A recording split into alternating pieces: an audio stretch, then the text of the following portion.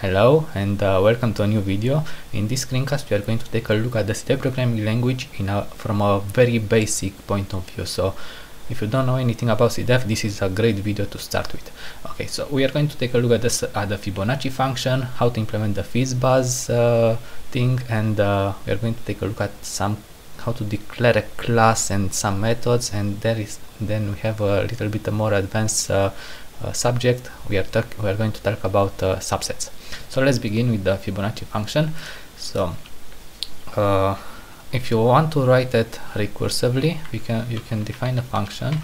So functions are usually defined by the func keyword, which then we give a name to the function, which can take one or 0 or more parameters. And now you check the parameters. So the Fibonacci serial is defined when the value is 0, we just return 0. So if n is equal to 0, we just return that we just return 0. If n is equal to 1, we return 1, right? And then we say Fibonacci n minus 1 plus Fibonacci n minus 2. And here we can call the function with a value. So if you say Fibonacci of 12, this gives back 144. However, this function it's very recursive, and if you say Fibonacci of 18, for example, it might take a little while.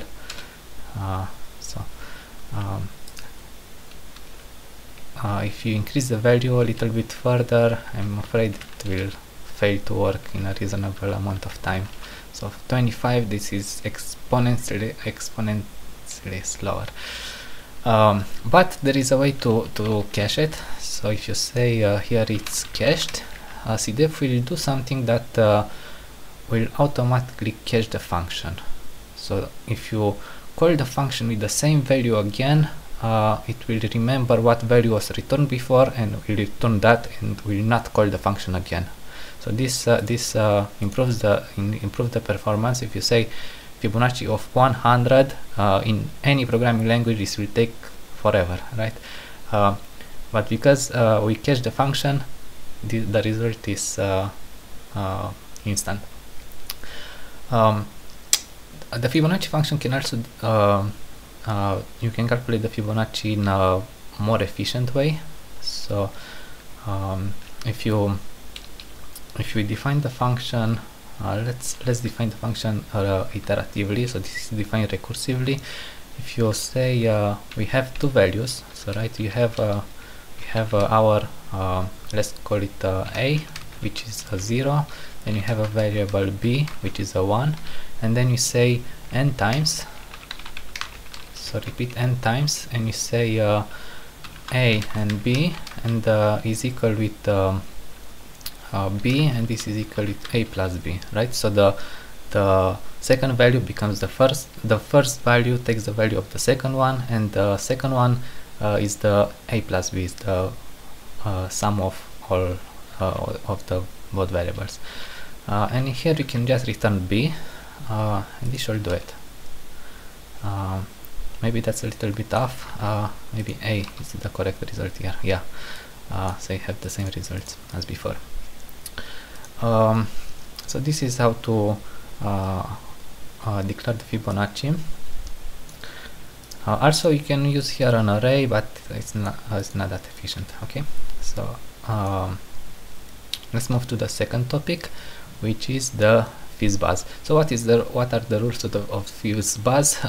It simply is we have some numbers. So let's say we have numbers from 1 to 100, and let's call it this range. So we have the range from 1 to 100, and if the number is divisible by 3, we print fizz. If the number is divisible by 5, we print buzz. If the number is divisible by both 3 and 5, we print FizzBuzz. Otherwise, we print the number. So let's do it. So you have for my n in this range, right? I say if n is divisible by 3. So if the modulus of 3 is 0, that means that n is divisible by 3. then we say if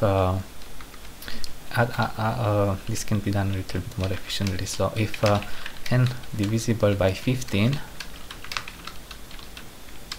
we print because we need to check this first, right? So we say is buzz, right? And if is divisible, else if is divisible by 5, we say buzz, and else if is divisible by 3, we say fizz.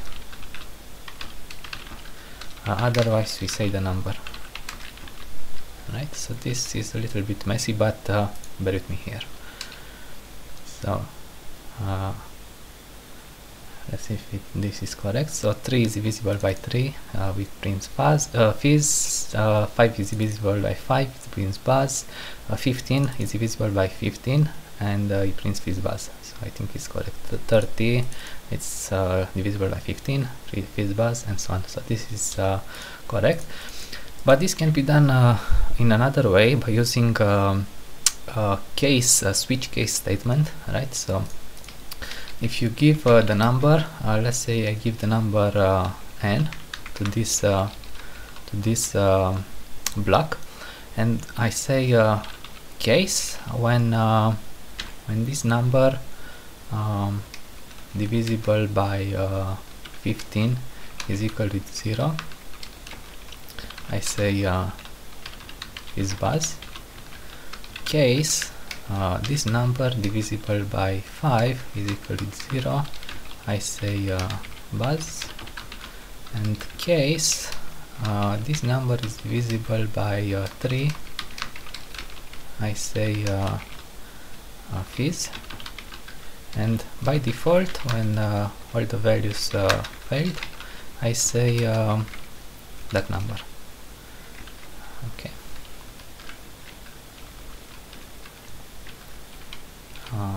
Okay, so I remove this code here because we don't want, and let's try this one. So this works the same. Let's take a look at some values. 15 fizz buzz, yeah, this is correct. So this dot here really refers to a variable, to the topic variable that is in scope here. So if you say here we can store the variable in another with another name. So the default it's an underscore, which is pretty much invisible because you can use the dot. So that simply applies this operator on the topic variable, on the current topic variable. So if you say here x, for example, you can say here x divisible by that, modulus that. So I think this is the same. Yes. Okay. Of course, this can be done a little bit more efficiently. You can check if this is divisible by 5, and here you can check if this is also divisible by 3, and do that, and so on. So, okay. So I think this gives you a taste of how this can be done. But there is a little bit. There is another way, right? There is always another way. So if you say let's define a function. So I want to map these values. I don't want to print them, but to map them. So if I define a function, say map fizzbuzz, right? Kind of a long name for that, but let's do it anyway. So I take a number n here, right? Take a number n, and then this this block here just returns that values. So it do not print them, but just return them. Let's make a code a little bit smaller to fit on in the window. And here we can just say I have that range, right? So I can really inline that range because I don't. There is no purpose to use it in a variable, so I can inline it, and I can say map by that function, which is map fizzbuzz. So I can map each number in that range. I can map it to this function, and here I can just say, so here is my result, right? So for each result in that map, I can just say the result, and it should print the same. Should be the same. Let's see. Yeah. So this is the way. So given given case, this statement here returns the value which is evaluated here, and map simply goes to that range and creates an array with each value mapped. So each value in this range is called is passed to this function, and this function does something and returns another value, right? So it returns fizz, buzz, fizz, or that number n. And this for loop for result. So each result in this list. So this creates a list. If you take a look at this list, let's just print the list and don't iterate over it. So you can print it like it is. So it prints a list of all the values. So 1, 2, fizz, 4, buzz, 5, fizz, and so on. So this is how to map a function, list of an array of values. Okay, let's move on to the classes. Okay, so classes are a little bit more eccentric in Sidef in the way that we'll see in a moment. So let's take an example. We have a class example, and we can take some arguments to this class. They are not really called arguments, they are really called I don't know, initial values or something. Okay, so let's say a and b here, and we have a method which is foo, and we say here a is equal with that value a, and b is equal with that value b. So if you create an object, let's call it an example of 1 and 2, right? So this is my object 1, and I create another object which is an object 2, and it has 41 and 42, let's say. Okay, so if I can say object 1 foo, and that really prints the value.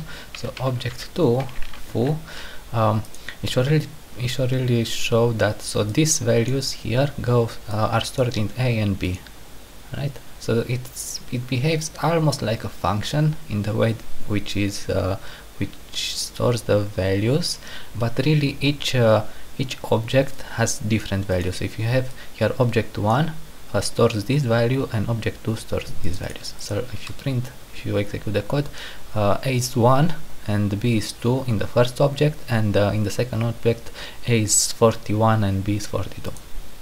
Okay, I think this is pretty easy to understand, right? Methods also can take some arguments. So if I say here an argument, and I can say here argument is equal with that particular value, right? So I can put here foo, and I can put here bar, right? So I have argument is equal with foo in the first case, and argument is equal with bar in the second case, right? So this is how to declare classes in a very simple way. There is also a little bit more interesting about these values here, these parameters. If you say here what is the value in object 1 of a, so let's say that value in object a, let's really remove this.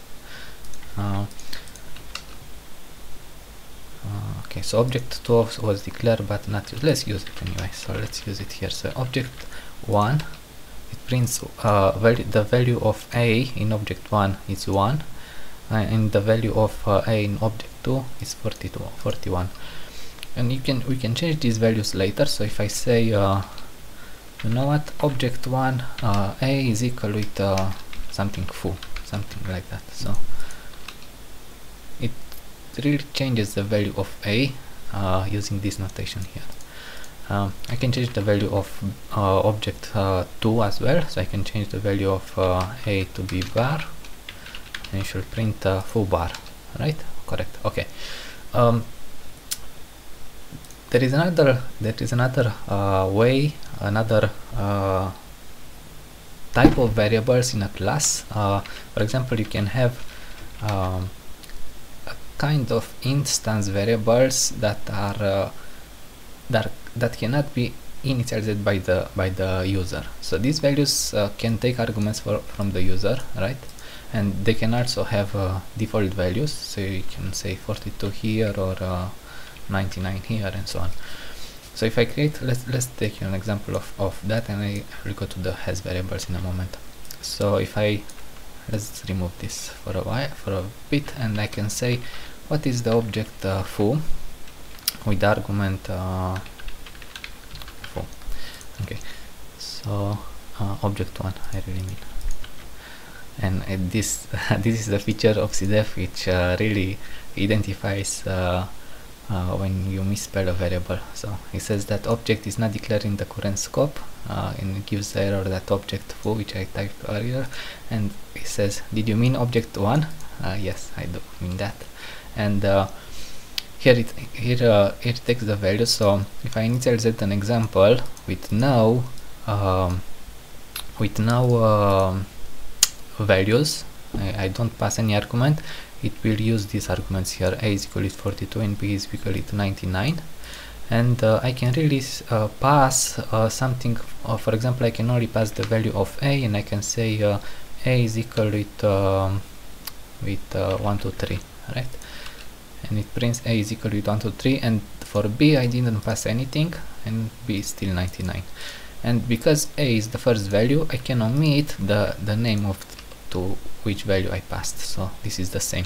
However, if I want to only pass a value to b, I can say b colon and that value, and it says a is equal with 42, the default value, and b is equal with 1 to 3, the value that I just passed to the class.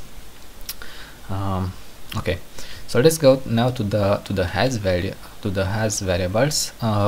I can have so this is, let's call it a private.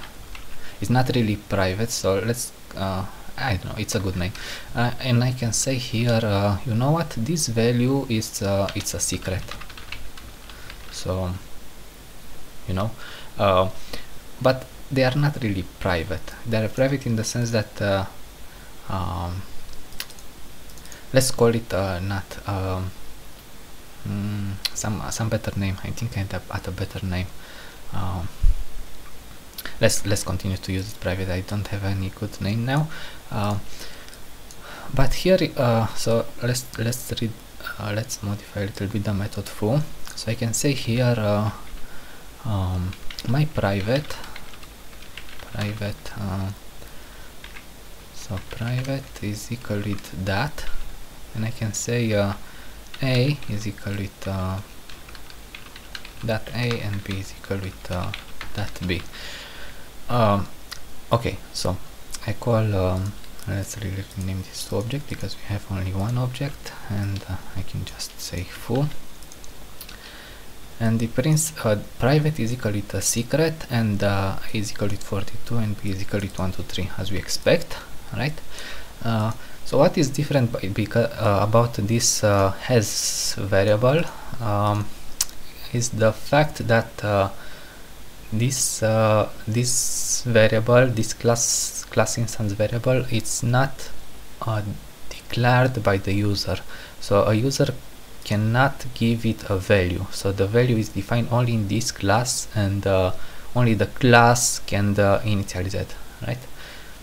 So if I pass this value secret, it's guaranteed to not be changed by the user at the initialization, right? However, the user can access it. So if I say here say object private, it will print that is secret, right?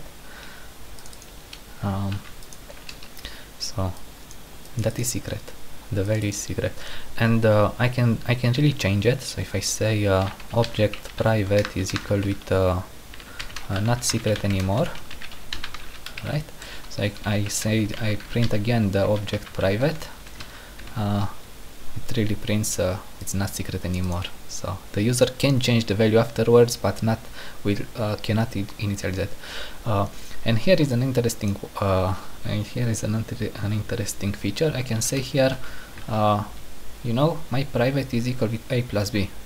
What that means? So whatever the value of a and whatever the value of b is, we will get to that private and we'll create a new variable with that value.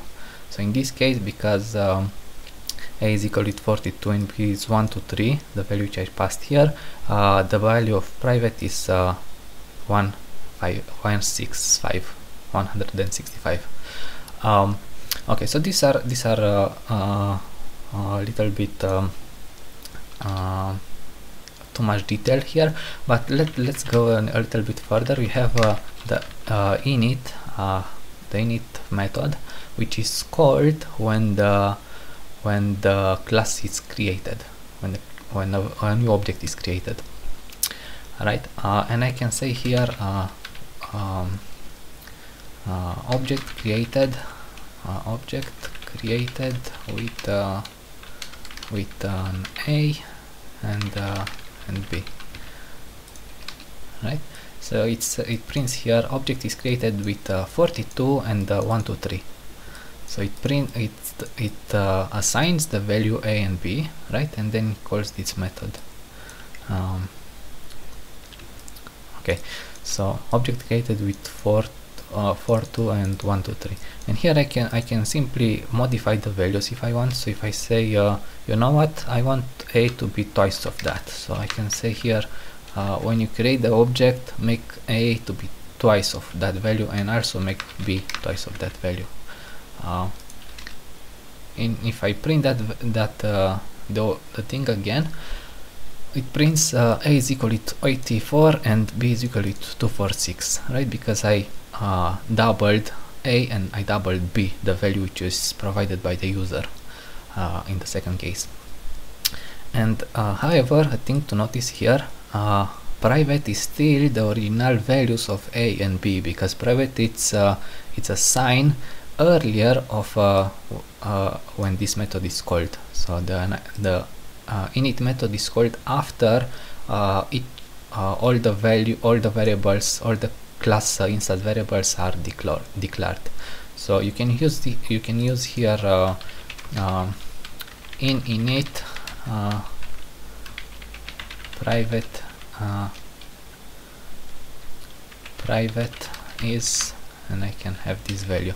So it prints in init private is 165. So the value is already assigned. Okay. So this shows how to use classes, I guess. You can also have inheritance. Let's go to a very quick example. So let's declare a class foo, and I can have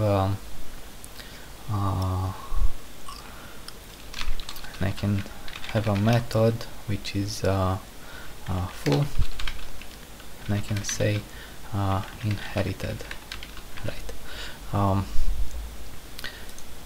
So really, if I say this example inherits from foo, and I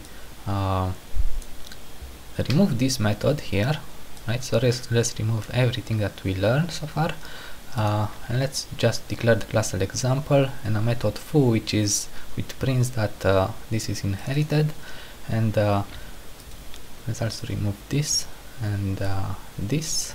Okay, so I create a new example, right? So I create a new example object, and I say call this method foo on this object that I created. Because foo is not declared here, we'll use the method foo which is defined in the foo class, right? So if I print this, it will print inherited, even if this method foo is not declared here. However, if I declare the method foo here and I return not inherited, it will call this method instead. So if I print it again, it will say not inherited, right? And I can also have some values.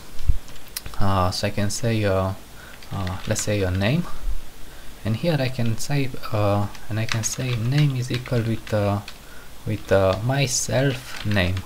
So whatever self is myself, and because name is not redeclared in this example class, it will use the name from the foo from the foo class. So if I can say here, create a new example with this name. So let's name is Sidef, right? And I say object foo, it will print name is Sidef, and we'll use the name from here. So the inheritance does inheritance of class attributes and class variables, and this is really exciting, right? Okay, so I think this concludes the lecture on classes, I guess. So let's go on to subsets. What is a subset? Oh boy, so this is a little bit more complicated. So we have a subset is really a subtype of something, right? So if I declare a subset, let's call it a natural. And also let's declare first let's declare a subset of integer. So what we want to do here, we want to declare a subset integer that is only an integer, in the sense that we want to pass something to a function, right, or to a method, and we want to be sure that we get an integer and we don't get a rational number or a floating point number and so on. We only want to get an integer. And this can be done in Sidef by saying, you know what, declare a subset integer which inherits from the number class, right? And it validates the argument by saying, you know what, this needs to be int, so it's integer. And I can say in the same way I can inherit from a subset. I can declare another subset which inherits from another subset, and I can say this natural, so natural number, it's a subset of integers which the value must be this value must be greater or equal to 0, right? Okay, so natural really means greater or equal to 0, or maybe if you don't like that definition, we can say greater than 0, right? And an easier way is just to say is positive. So natural is positive, right? Okay, so if I declare a function, let's call it foo, and it takes an argument n, which is a subset of an integer, right? Let's try this one first, and I say say n, right? So I print that value. So if I call with 42, right? Let's see if it works. Natural has been declared by 90 seconds. Okay, so that is a warning. Don't mind that warning. If you use natural here, it works. Okay, so I have this.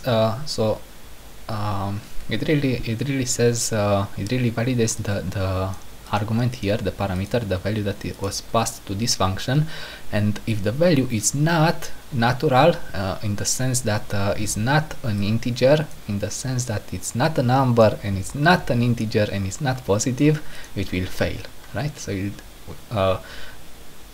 these simple lines of code will do all the check for you.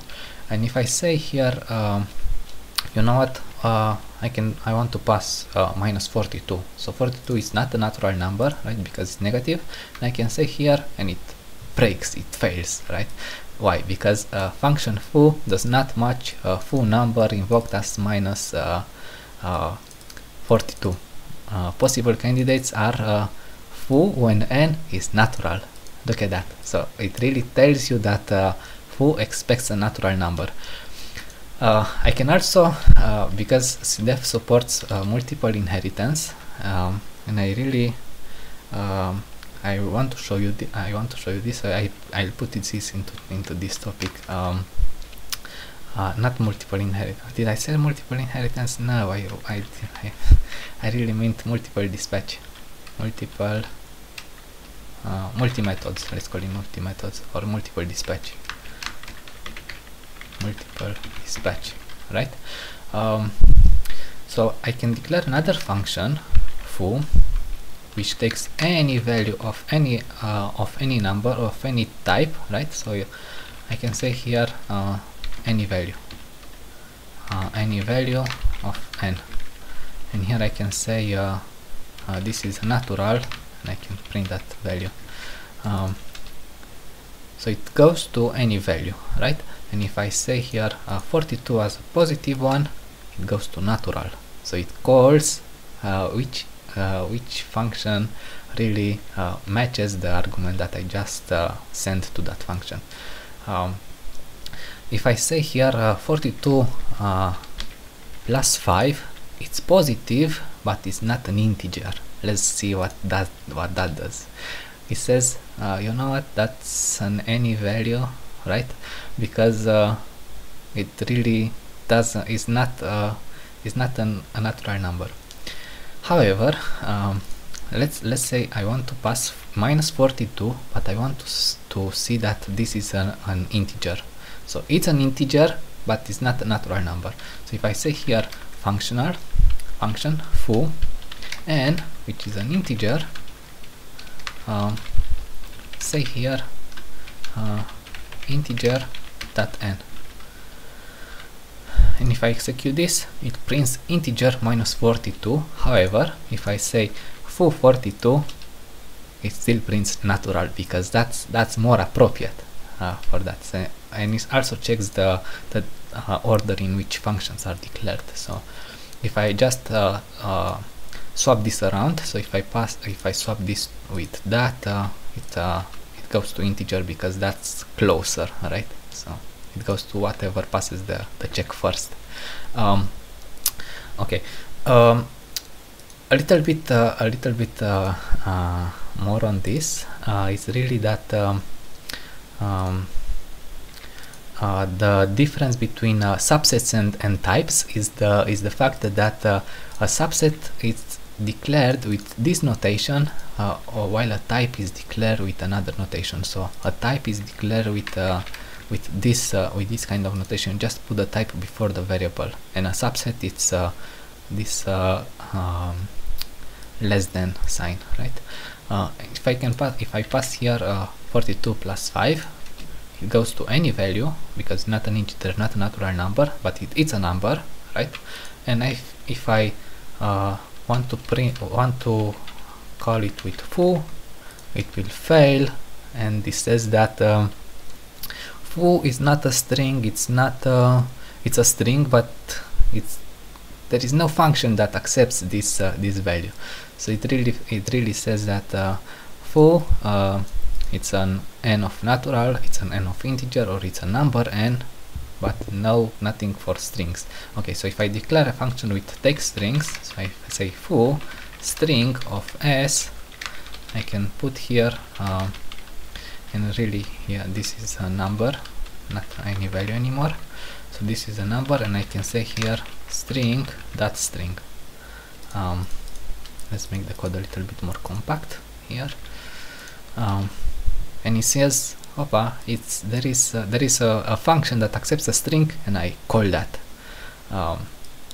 But we can go with in this fashion forever. If I call it with a regular expression, we also have an error because there is no function, and so on. So what to learn from this is that you can declare your own types. So let's go a little bit more on types and a little bit more on subsets. I think no, subsets are pretty much covered here. So this is anything you should know about subsets. So this block here this block is called with this particular value. So let's say what value is this block called. So in integer, so I say int, I say this value. So let's say what that value I get. Oh, I don't have any So let's say 42. So I go int goes to that value 42, and if I say minus, it goes minus 42 because it passes the test on it goes here natural, but it fails, and then it goes to integer and it calls it again, and you have the value in this block. So you can validate this this value in many different ways. You can pass it to a function to make a little bit rigorous check on it, and so on. So in this way you can validate your arguments and be 100% sure and safe that you get what you want, right? And you can also declare your own types, which I'm going to go in a second. So let's remove anything that is above subsets. So we are done with the subsets, so that's everything you should know. And if I declare let's declare a class, which is an example, and I really have a value, so let's say a value here, right? And I say I don't have any methods, right? I just have this this class, this example class, right? And if I want a function that takes an example of that and let's say this is any value, right? So if I say foo minus 42, it goes it's any. However, if I create an example, an object of type example, so if I say example of value 1 2 3 4, right, and I say foo of that object, so it should go in this function because I declare it with the example type, and it says example, and you have this jibber jabber, right? This is because this example class does not define a stringification method, right? So what is that? It's a way to convert implicitly an object to a string. So if I declare the method toS, which really means toString, right? If I declare the method toS, and I can say example of that value, right? So this is the string that I return when this object is stringified, right? And it prints example 1 2 3 4, right? And I can really put here any value I want. So the value is, and I can say that, right? So any string that any string can be returned by this stringification method. And so it goes, when I call foo it minus 42, it goes in this function and prints any, which is the value. And then I say I create a new object, example 1 2 3 4, and I can really inline it here, right? And it goes in the first function because it has the example type here. So a class, it's an user defined type in the language, right? And yeah, I think this concludes the video. So if you have any questions, please leave a comment, and I will try to answer them very nicely. So thank you for watching, and have a nice day.